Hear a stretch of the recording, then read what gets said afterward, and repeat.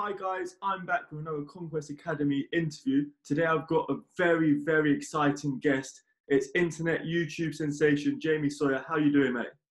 I'm good, thanks, man. How are you? Yeah, I'm really good. I'm really good. How's lockdown treating you, first of all? It's a bit boring, isn't it? It's all right though. It's okay. It's gotta just try and adapt to it, I guess. But yeah, I think everyone's struggling a little bit, but could always be worse. Yeah, I'm desperate for a barber's, mate. Desperate. Are you are you managing to do any ball work still? You managed to get out and about? Yeah. I've still been like filming here and there. Obviously, there's no one to nutmeg at the moment, so it's just other stuff. But yeah, just getting a feel of the ball, like obviously by myself, just isolated by myself. Yeah, I think it's actually a good time as well to work on technical ability, really, because no training and stuff, so learn some skills in it. I'm gonna take you all the way back to when you were a little kid. What were your first memories of football? What really got you into the sport and that built that passion up for you? um, I remember like just play like I feel like a lot of people in London have this memory like just playing in the football cage, Yeah. um, like in your estate, like just playing with the older kids really. Like I remember like always being the youngest and like the olders like had like the powerful shots. So I had to sort of like try and like work on my skills to like have something up on them. Um but yeah man, just having fun, just playing football, going to the shop, getting one of those like ice poles, the 35 ones, going back to the cage. Yeah man, no, it's good times. That's probably my earliest memory to be fair. So even from an early age, you were working on skills and stuff. I imagine you had to be quite tricky to get past the big guys. Yeah, I tried, yeah. I tried. Yeah, man. I think it was just something that always just was. It was always the thing that I went to. Like, I wasn't like a goal. I like to score goals, but I'd always prefer to like nutmeg someone or do something. Coaches didn't like it, but yeah, it just attracted to me.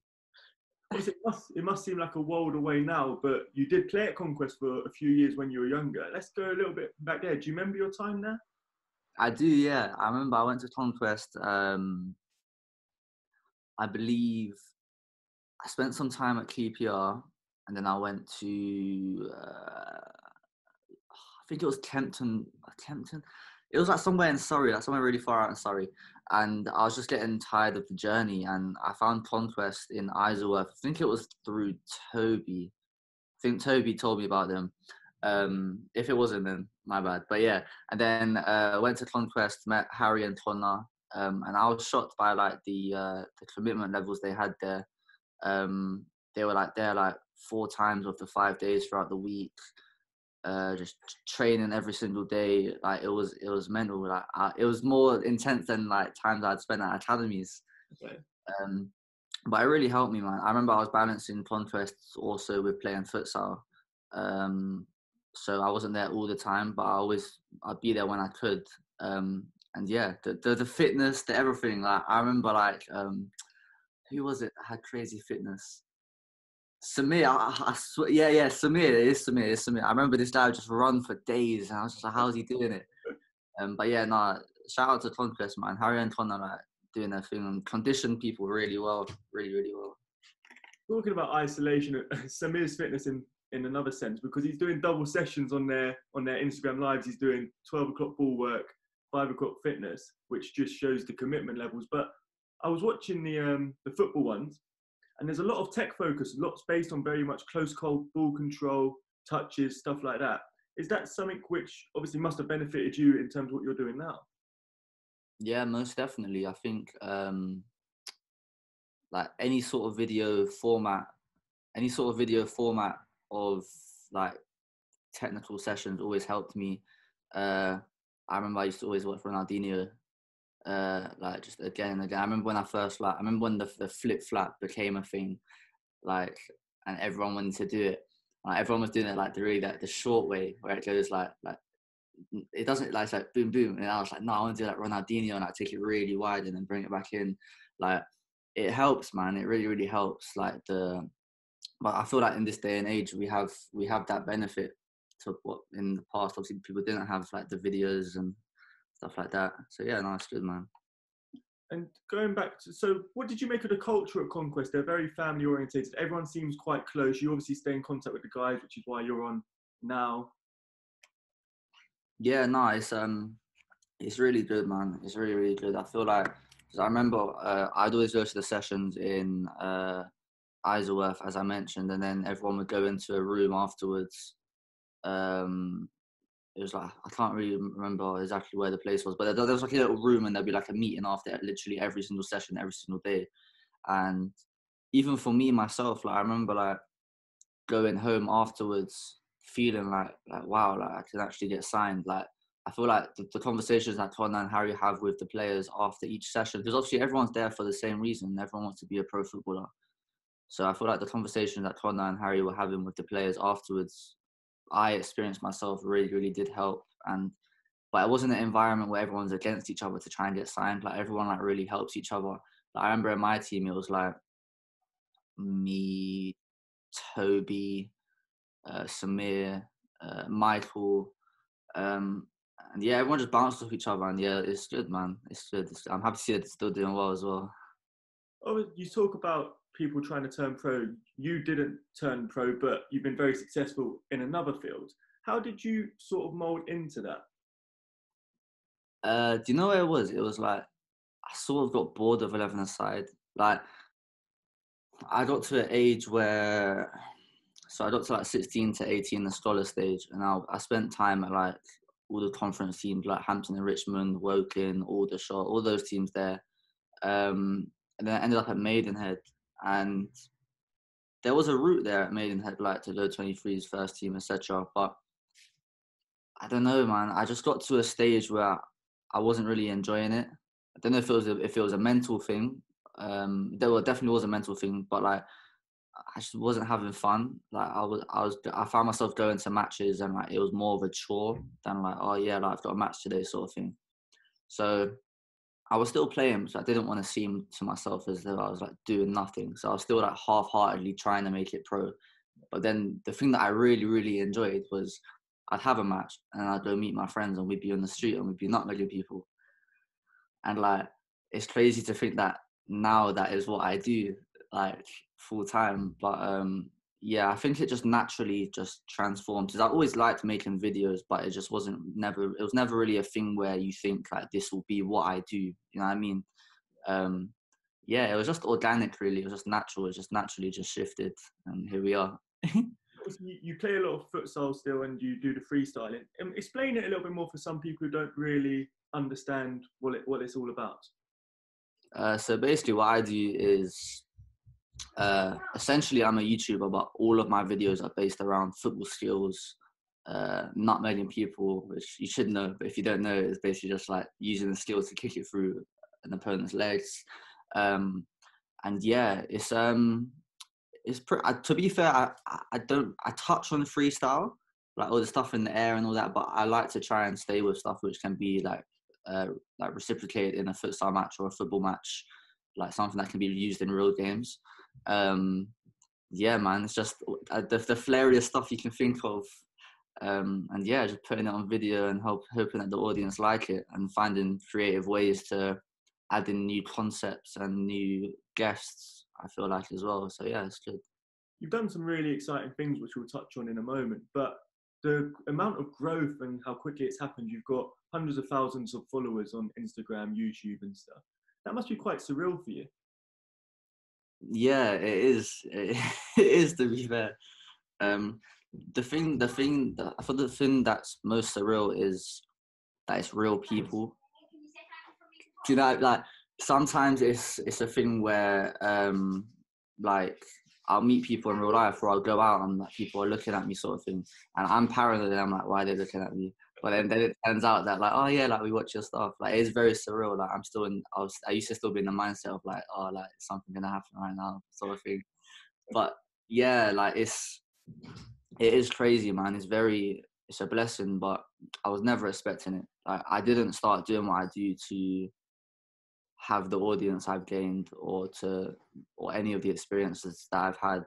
It's very surreal, man. It's very surreal. And as I said, you do forget that it's real people. Like you get obsessed with just looking at the numbers, And as the numbers go up, you're thinking like, oh, like, it's just, I don't know, I can't explain it. It just feels like it's numbers, not real people. But then you really think about it and you're like, wow, like that is crazy.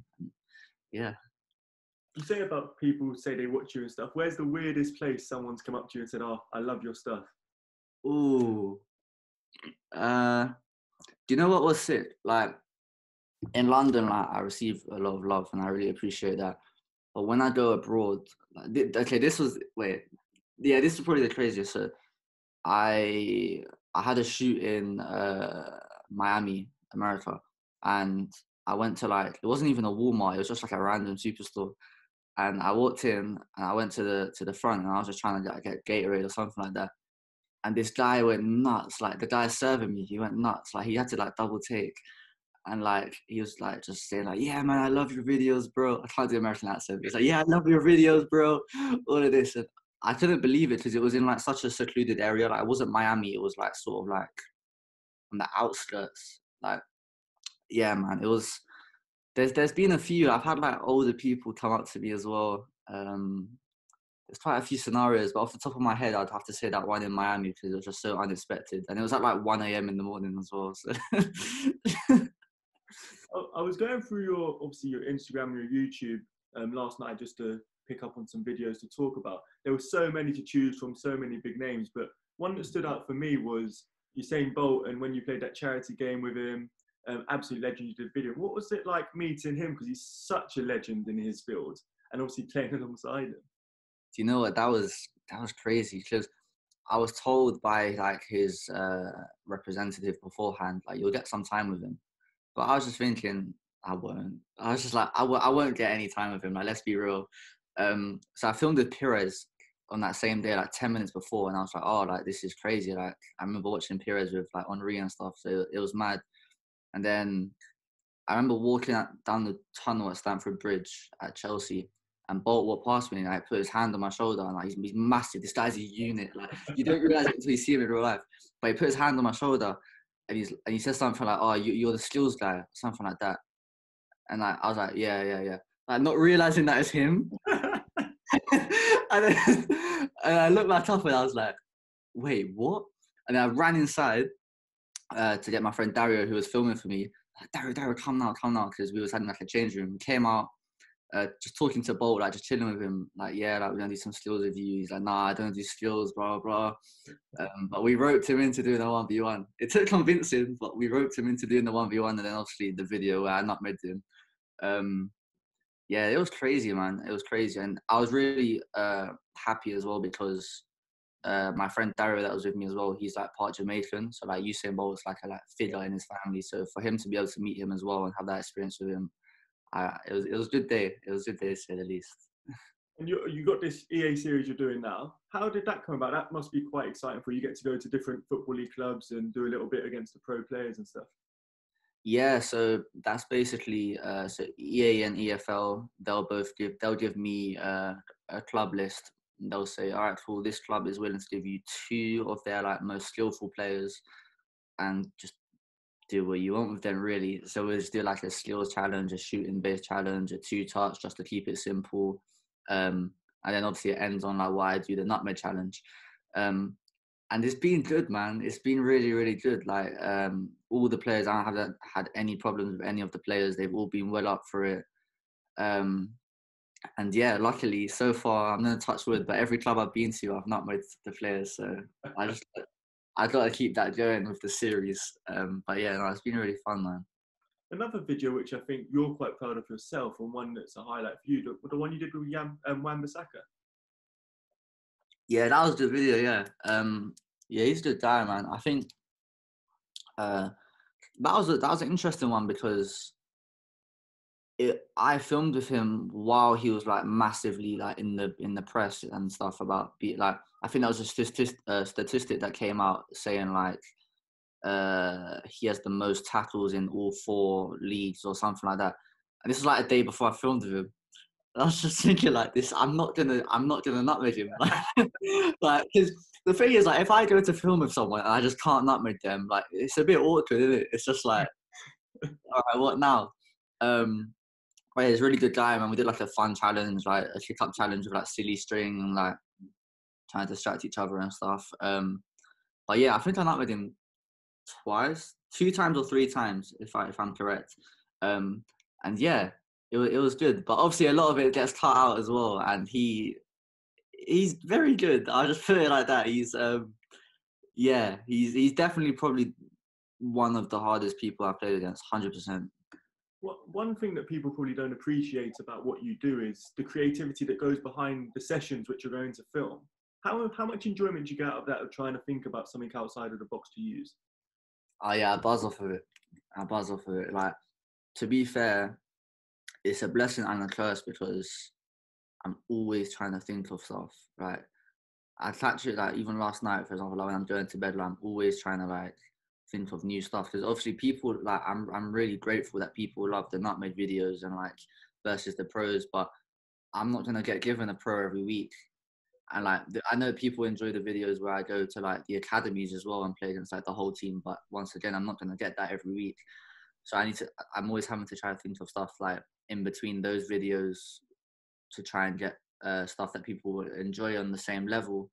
But I buzz off of it, man. Like, even if a video doesn't do like amazingly well, like if I like that video and I think that the concept and the creative stuff behind it was good, it brings me a lot of joy. Yeah, like one of my videos which doesn't even have the most views, like, I think it's one of my lowest views videos ever.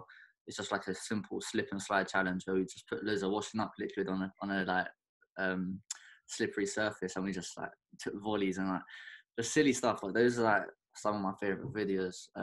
But yeah, no, it's good. I enjoy it a lot. I know you're a big advocate of mental health. I'm similar myself, and you do a lot of work with young minds. Let's just talk a little bit about that, why you got into it and what you sort of do.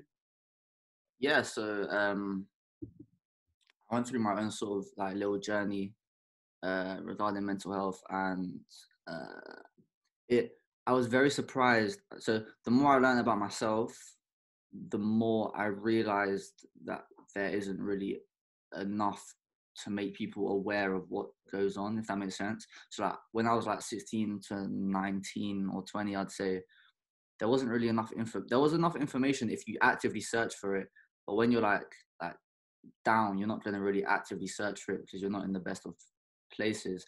So I feel like there should be just more stuff just thrown out there, and like people with platforms like myself, for example, like constantly speaking about it so that it's just naturally there, just information that can be grabbed and looked into. So I started working with young minds, literally just to raise awareness of mental health. So Mental Health Awareness Week, I'll go to schools.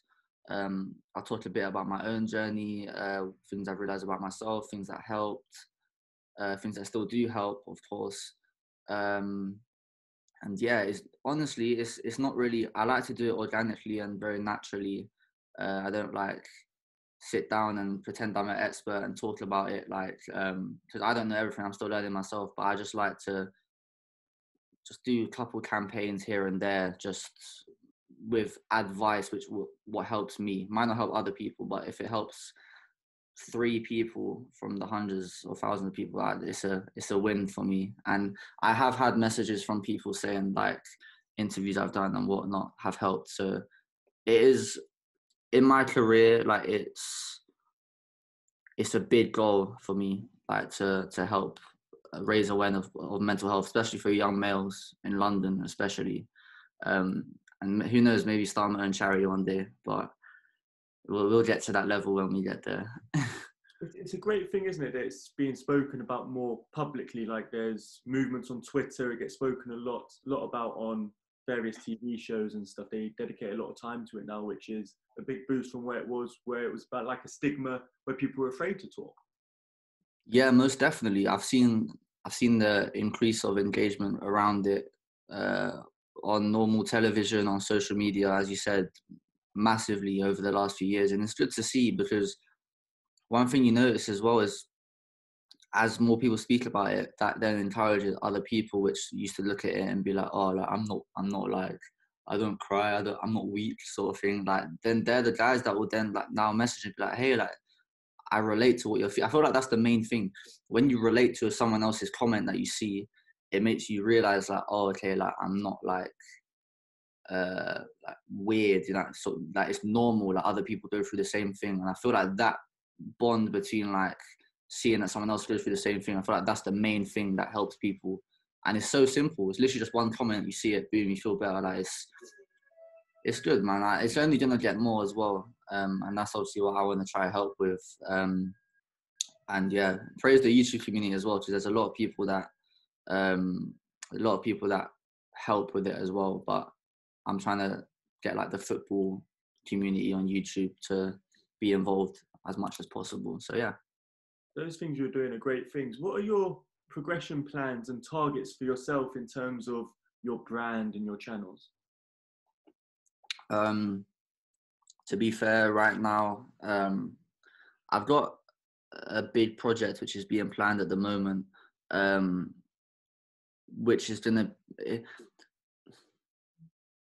It's I can't say too much about it, but I'm trying to think what I should say. But to be like a lot of stuff is coming. Like I just want to carry on. For me, the main thing is honestly like it's obvious, but the videos like I can do loads of other stuff, but like just making sure my videos are up to scratch. That's my main like priority at the moment. And I do have like, as I said, a big project coming where it's going to bring a whole different form of content of what people like to watch me do. Like for example, people always say that they want to see me play in matches, and that's something I'm concentrating on a lot as well. I want to do a lot more match highlights. So it's important to show that you can do like what you do in my videos on a like real like court, like futsal court or football pitch, for example. But yeah, man, I'm just trying to nutmeg whoever I can nutmeg, and yeah. But yeah, no, realistically, I'm just trying to make sure that my content stays up to scratch, and I just stay consistent. That's my main thing. Just stay consistent. Just don't stop. Just keep going. So that's the main thing for me. I'll be happy with that. Jamie, to finish off, do some quick fire questions. Say whatever first thing that comes into your mind. First one, what's your favourite cheat meal or takeaway? Pizza. It's not even pizza. Oh yeah, pizza. I don't know. Right, what's your favourite topping? Jalapenos. Who's your favourite person who you've played with or done a video with?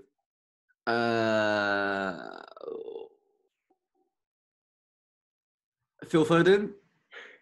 Yeah, Foden was really nice. Yeah. If you had to be an animal, which one would you be and why?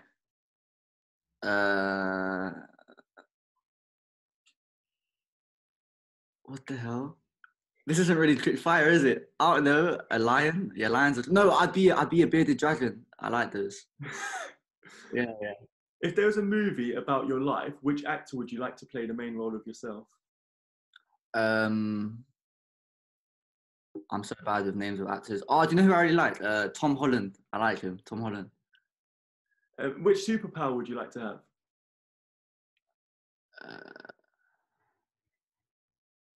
Invisibility.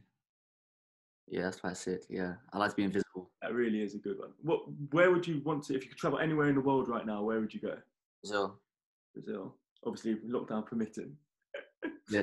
And finally, what would you be if you weren't a YouTuber content creator? Unemployed. No, I'm joking. I'd be. I believe that I would. I think I don't know. You know, that's a mad question. I think that is a crazy question. I don't know, and that shows how much of a shambles my life is and how lucky I am that I'm doing this. James, absolute pleasure to have you on. Thanks for being on with us today. Anyone out there who wants to see any of the videos we talked about and the wide range of content that Jamie has, his YouTube and stuff will be below. What's your Instagram? Shout out your Instagram. London Movement, so LDN Movements, and yeah, the YouTube's the same. And guys, remember, take care, stay safe, stay indoors, and do as much as you can. Thanks very much. No worries.